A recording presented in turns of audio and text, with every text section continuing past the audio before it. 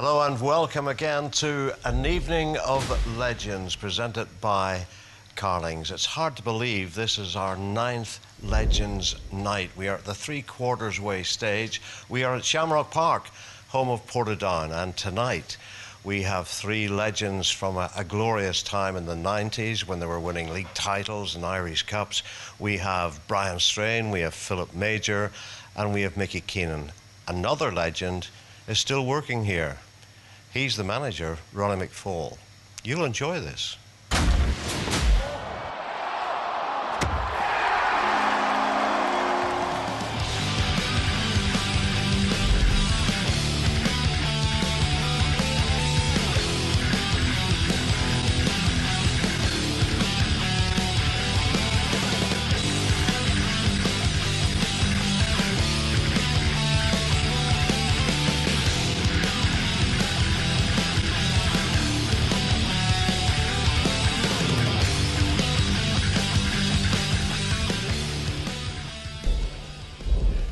What was special? What was so special about Portadown Football Club that made each one of you give so much of your time to make you one of the legends of the club? No, I was here 14 years and had 14 fabulous years. Got a bit rusty towards the end, but you know, the other thing is that we did have a big nucleus of players. You know, we had guys like Philip and Mickey and Greg Davison. You know, guys who were club guys through and through, and they were equally there, you know, for what, 10, 14, 15 years, you name it. So it's very, very hard to walk away from that. You know, where do you walk to at the end of the day? Because you know, Portadown were up there with, you know, we were competing with Glentoran and Linfield, you know, week in, week out. So I had no great ambition, you know, to move, and obviously I'd been at Glentoran, so I knew what they were about.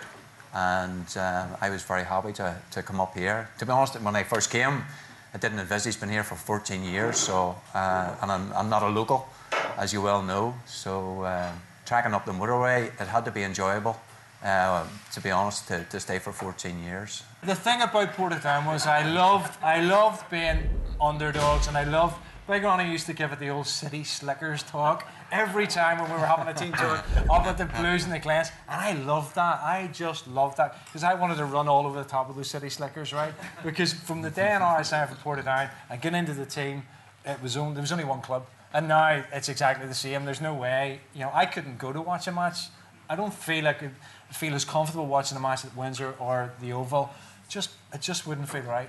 Mickey, you were just back from Dunkirk when you... No, you signed in 1981. Who was the manager then? Jackie Hutton and Jackie Patterson. And where did you come from at that time? Newry. Come from there then. And did you feel that, well, Newry were in the B Division then? B Division, yeah. That's, there was no promotion, so we couldn't get in. That was a step up for you? Just. Yeah.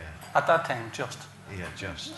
And when the big man arrived there, Ronald, things were at a low ebb. Could you see the thing taking off the way it did? You always hope. Well, you can never predict it. You don't know. I remember the first match was at Crusaders and they let one through my legs. So I remember that was a bad start. Yeah. We won that day. We won 2-1, that's right. What a memory, eh?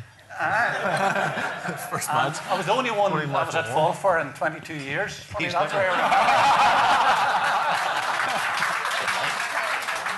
The fact he's never forgotten it. He's never forgiven you either. No, you never expect it because, as I say, I was there maybe 6 years, 7 years, and we were a middling to bottom team. So, and Linfield at the time were massive, you know, and Glentoran. You never expected to break into them. So you never thought that, but you played away, and then gradually, to me, that was the best period. Those 3 years up until we won the league, because we were progressing. And there was, as you say, every match, there was 11, 12 players in the back bar. Everyone was there. They were all locals. The crack was made. The crowd was great. And the question was, you know, what kept you here? And that's part of it. The way they treated my dad. From the day he walked in here, I was welcome. The whole family was welcome. And as I say, we weren't winning things, so it wasn't the trophies keeping me here then. Okay, Ronnie, biggest achievement, First League Championship win, 1990, the double or promotion last year?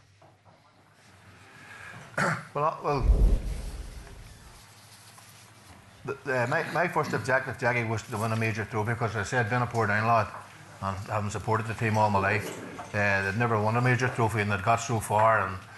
And I'd stood in the terraces and went to a cup final when Linfield beat them 4-5 at the Oval and whatever. So my first objective was to win a major trophy. So winning the league for the first time would obviously be the major one. Last year, as I said, was a different scenario because basically the whole future and structure of the club was on the line because of where we found ourselves. So as regards the well-being of the club, that was vital. As the oldest player ever to play in Europe, was it ever officially marked by anybody in Europe or by the club? I don't think so.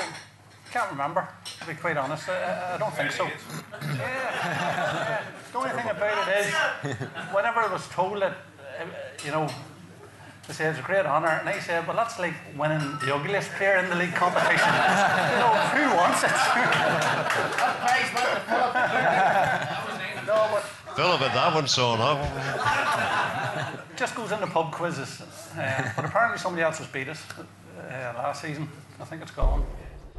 Here's a question. Is Mickey Keenan the best Irish League keeper ever? Yes. That comes from M. Keenan. Ronnie, when you took over, when was it, 86? December? Yeah, something like that, 86. And the club were low in the league. Obviously, there was only one way, and that was up. Could you foresee yourself in 4 years' time winning the league championship? Well, that was always my ambition, Jackie, because being a Portadown boy, they'd never won a major trophy before, and I'd been standing at Shamrock Park when Albert Mitchell missed a penalty kick against Glentoran, and that was the objective. So when I took over, we were bottom of the league. I remember the first training session, Dennis Guy was with me, and with only 6 players training down at Chambers Park, and I said to Dennis, what have I let myself in for here? And slowly but surely we worked at it, and what we'd done was, when I left Glentoran, everybody thought I would have went back for the Clearys and the big sort of stars at that time, but I didn't. I went back into the reserve team and signed Alexis Strainer, Major, Davy Mills, and those sort of guys. They give us a backbone and to give us an impetus.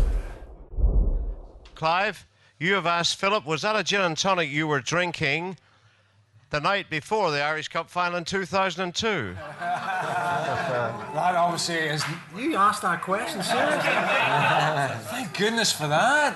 I've never understood the humour here, Jackie.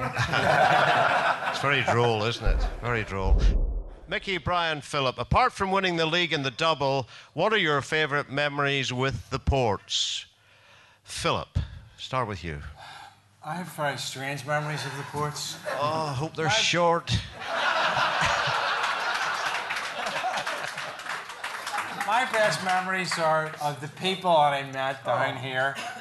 People like Walter Mack. All right, Walter, how are you? A true legend of Portadown Football Club. Jordy Richardson, true legends of Portadown Football Club.